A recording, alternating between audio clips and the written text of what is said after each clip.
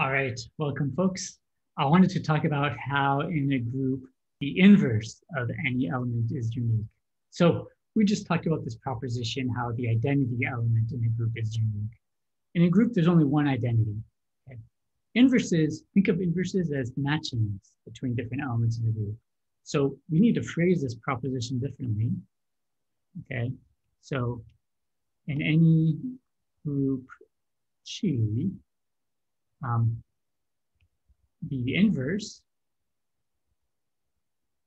and now it's not just the inverse of the group. We have to say the inverse of an element A in that group is unique.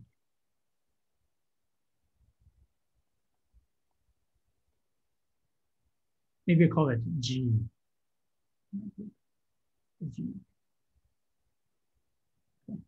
So you'll notice that there's a new symbol that appeared.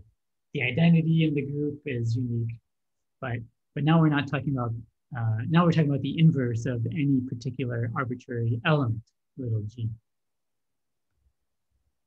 All right. So, in the group of integers under addition, there's only one additive inverse for 3. It's -3. There's no -3 and -3 prime, right? Or in the non-zero real numbers under multiplication, there's only one inverse for 5. It's 1/5. There's only one possible inverse. Okay, let's prove this. And first, let me recall what the definition of an inverse is. So, recall the definition of an inverse of some element G in a group is an element G inverse with G times G inverse equaling the identity and vice versa. So no matter how you combine G with its inverse, you get the identity, which we've denoted E. So what we're going to do for this proof is we're going to assume we had 2 different inverses for G, and then we're going to prove that they're equal to each other. So let G inverse and maybe G tilde inverse be 2 different inverses. Let me remove the word different. Let me just say, let them be 2 inverses for G. Okay. Our hope is to prove that G inverse equals a bunch of stuff that we massage until we get G tilde inverse. Okay, so we're trying to prove that those 2 those 2 inverses are equal. So then we can conclude, since G inverse is equal to G tilde inverse, this means inverses are unique.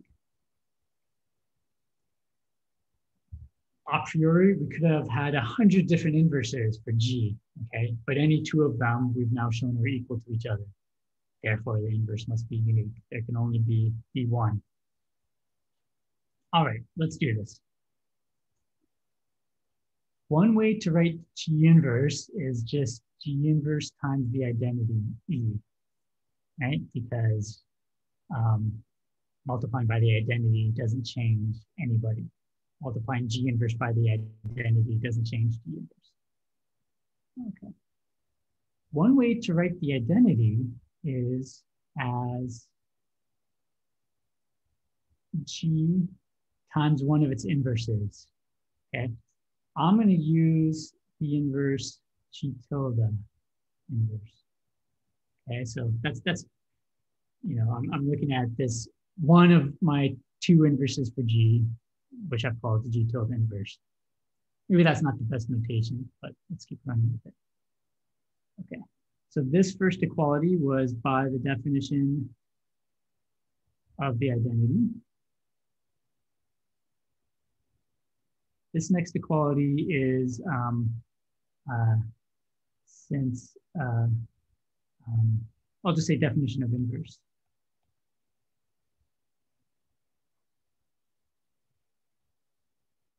Right? G tilde inverse is one of the inverses for G. So their product is the identity.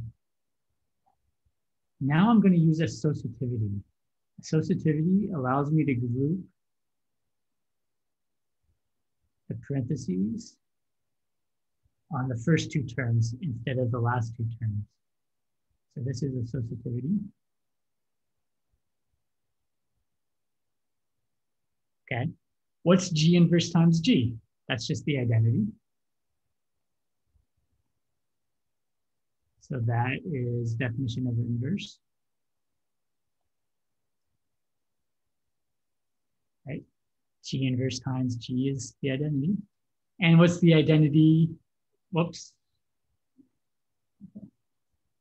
Sorry, it should be the identity times G tilde inverse. And then what's G tilde in, what's the identity times G tilde inverse? It's just G tilde inverse. This is by definition of identity.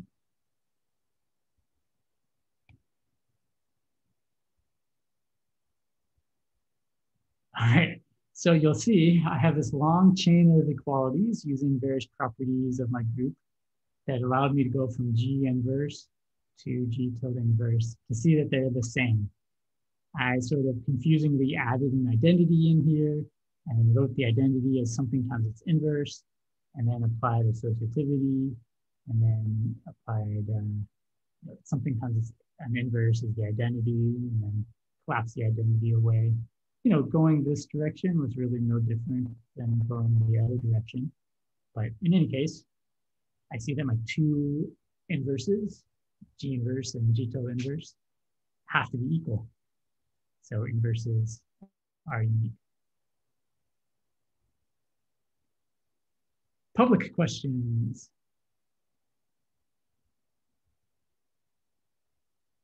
Thanks so much.